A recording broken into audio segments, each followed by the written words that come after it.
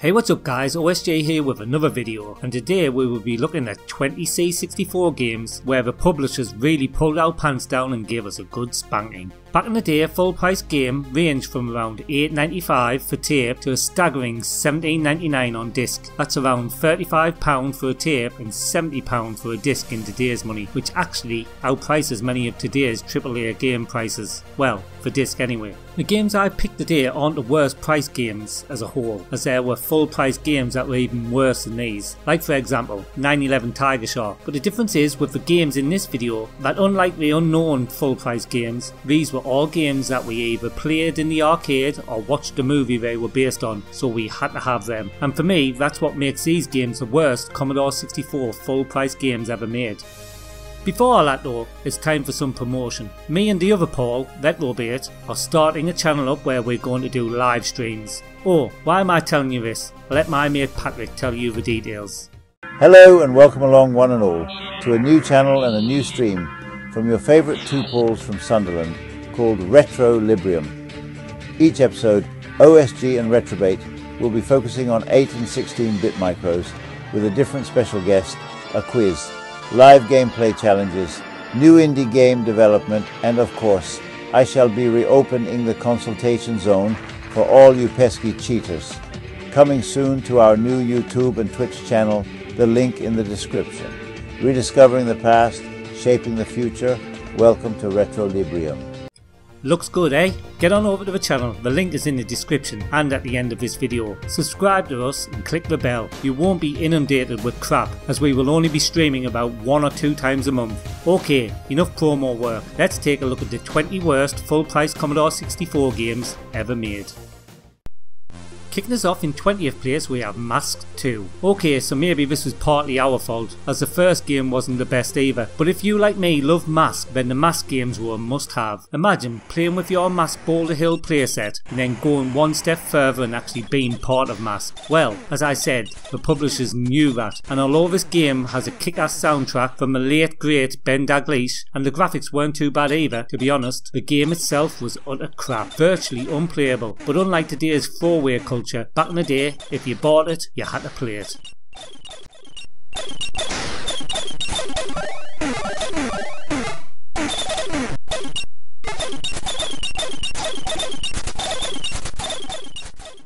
Nineteenth place is taken by Red Heat. Arnie games were like printing money for publishers, and this one has to be the worst out of a lot of them. It all starts off a bit okay with massive sprites from waist up, and it actually looked like Ivan Danko in the sauna scene. Unfortunately, the looks were as good as it got. The gameplay was a total bore fest as you punch and headbutt your way through every level. The only respite from this monotonous fighting was a bonus screen where you had to smash the rock, but afterwards it's straight back to the boring action. Ocean made some great games, but they also know how to capitalise on the crap ones too.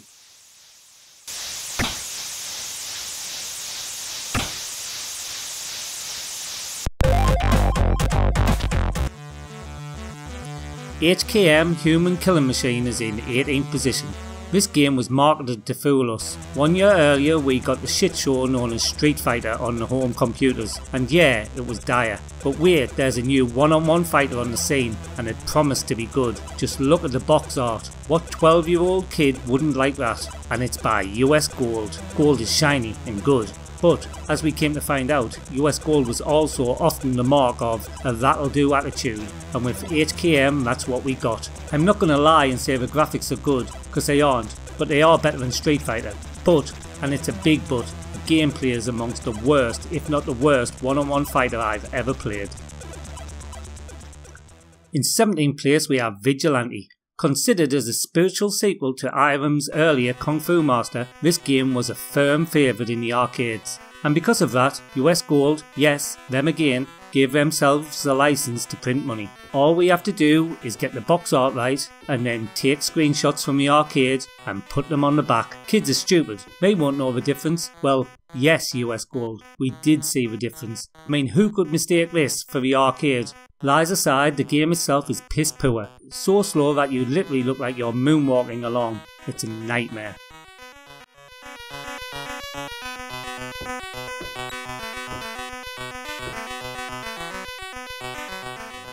16th place is taken by Street Fighter 2, the most expensive game on this list, but it's also the newest, being released in 1992. You know, some games were never going to work, and Street Fighter 2 is definitely one of those games. What we got was a pixelated mess. The sprites, although you can tell who they are so rough around the edges and they just blend into the mess of a background. Then there's the gameplay. Simply pressing along and fire pulls off special moves, and there seems to be no skill involved in playing this game at all. And yes, you've guessed it, it's US gold, following their same old recipe for making money from unsuspecting kids.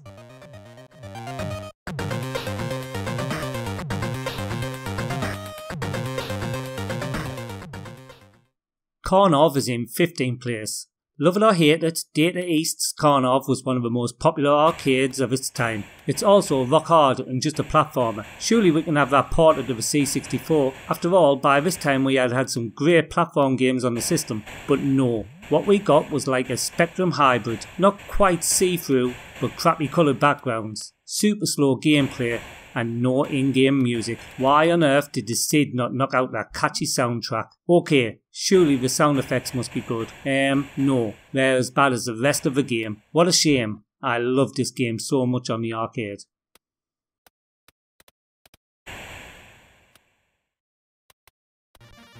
In 14th place we have Chase HQ.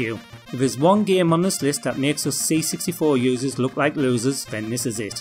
Amstrad and Specky owners proper ripped the piss out of us all the time, and I was one of the unlucky kids who bought this game using my hard-earned paper round money. 2 weeks pay for this pile of crap. The game just looks so wrong, plays nothing like the arcade, and it's so slow and boring. No in-game music on a racing game is unforgivable too. Amstrad and Specky owners know we just can't retaliate on this one.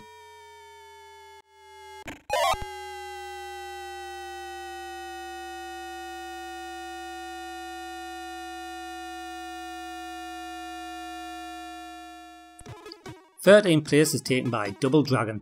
Okay, so for me this is the worst of the lot, as it was the biggest kick in the teeth I ever got from buying a C64 game. The arcade game is my favourite arcade game of all time. I have so many memories tied up in that game, so when I went to buy it from town, I was all excited on the bus, all the way back, looking at the beautiful big box. Sure, the graphics weren't spot on, but surely the gameplay would be like my beloved arcade. No, it was not. The gameplay is so clunky you have to run in, kick, and then run out, and repeat again. No big guys either. Wrong, wrong, wrong. Shame on you, Melbourne House.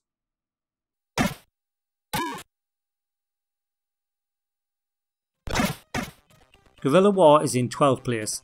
Another coin-up classic, but actually one that I never really liked. It never quite lived up to the likes of Akari Warriors. That being said, it was still massive and was a big thing when it was released on the home systems.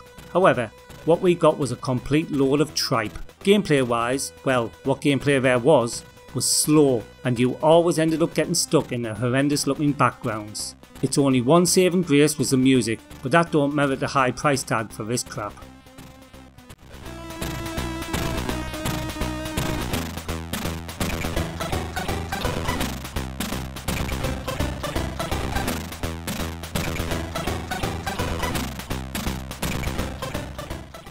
In 11th place we have Street Fighter.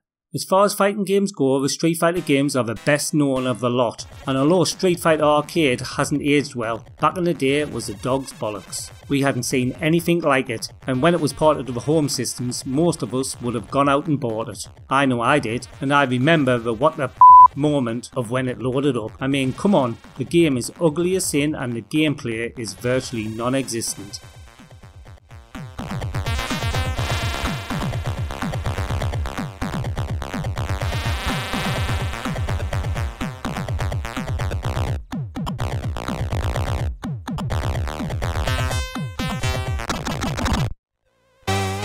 Tenth place is taken by Wet Le Mans. Who could forget one of the weirdest arcade cabinet designs ever, with a Le Mans car that was more like a waltzer cart than a car. Nevertheless, it was really popular in the arcade. And on the home systems, I have to say that the screenshots look really promising, but screenshots weren't to be trusted, as this game is atrocious. Let's start with the road and background. Now I know that we got a lot of stick about dull colours on the C64, but this game takes a piss, with different shades of grey, and then the gameplay is flawed, as the roads are far too narrow to actually past cars or get round corners without being stopped. This game is woeful.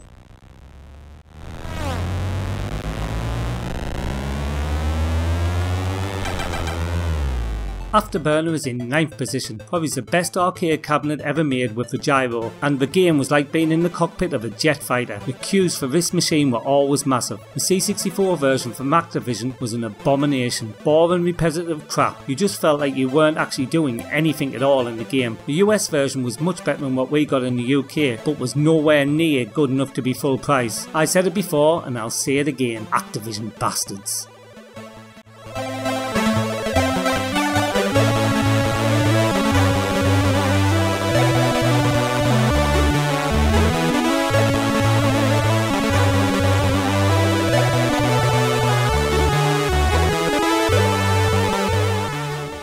In 8th place we have G-Lock R360. Now I'm older and wiser, I realise that some games just should never have been attempted to be ported to the C64, and G-Lock was definitely one of those games. It's another flying game, but whilst Afterburner felt like an arcade flying game, G-Lock was much more of a flight simulator, fast frantic action, which was the total opposite of what we got on the C64, and this was the second highest priced game on the list. We bought it and hated it, and ourselves for being so gullible.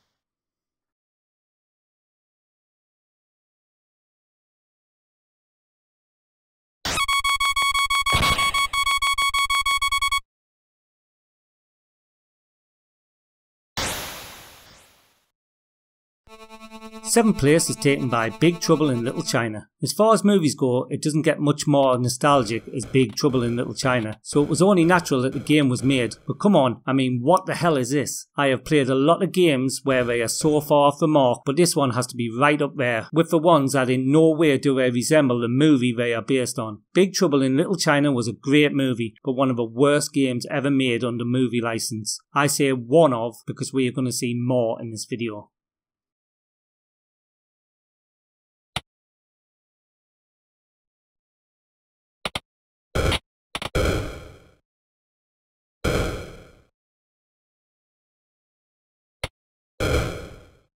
Crazy Cars is in 6th position. If there was one genre that got us rushing out to buy games, it was car racing. And Crazy Cars had some great marketing, making us unsuspecting kids fall for the flashy box art. And in true Command style, they had screenshots from the Amiga, ST and IBM PC on the back of the box. I mean, they weren't great versions either, but graphics wise they were okay. Anyway, the only thing crazy about this game is that people paid 10 to 15 quid for it.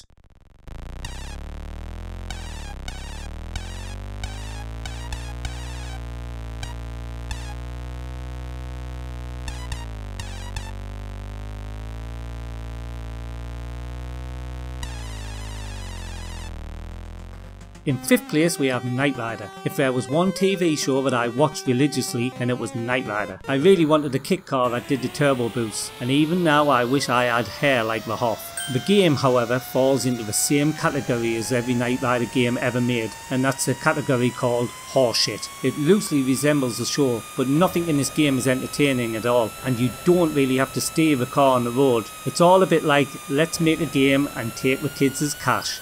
Bunch of crooks.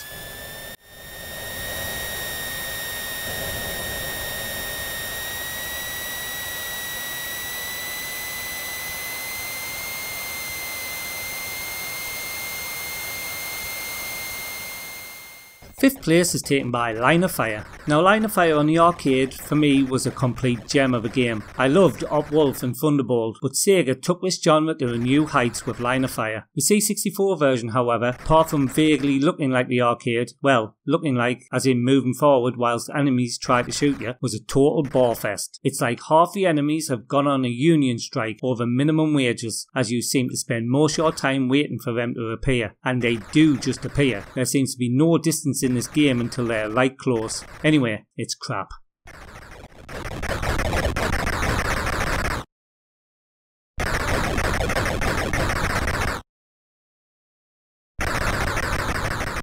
Cisco Heat is in 3rd position. Okay, so if Cisco Heat is in 3rd place, then you know that the next two are going to be really bad. This game is notoriously bad on the home systems, and I'd say that the C64 version is the worst of the lot. To be honest, I didn't like the arcades, so it was never a game that I thought I've got to have it, but loads of people will have paid top dollar for this, and it was one of the more pricey ones at $10.99 to $15.99. I mean, I would have been really wounded if I had bought this game back in the day.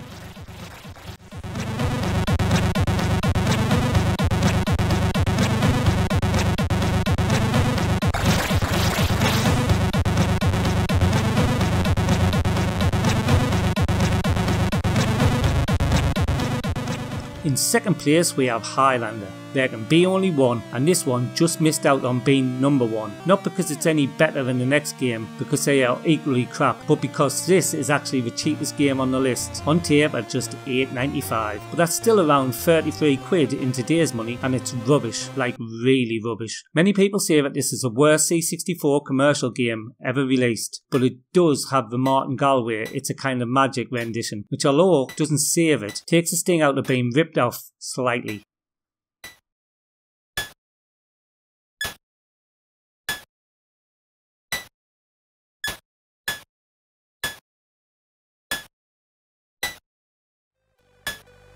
And now, in 1st place is the creme de la crap known as Dick Tracy. Again, not one that I would have rushed out and bought, as I didn't like the film. The game though makes the movie look like an Oscar winner. Oh, maybe we should mention that after what Warren did.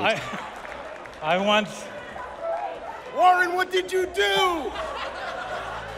The only mistake bigger than Beatty's would have been to anyone who forked out £11 to £16 for this manure. When I was getting the footage for this video, I was like, what is the actual point of this game? It's utter shite, and Titus should have been handing out compensation to people who paid for this.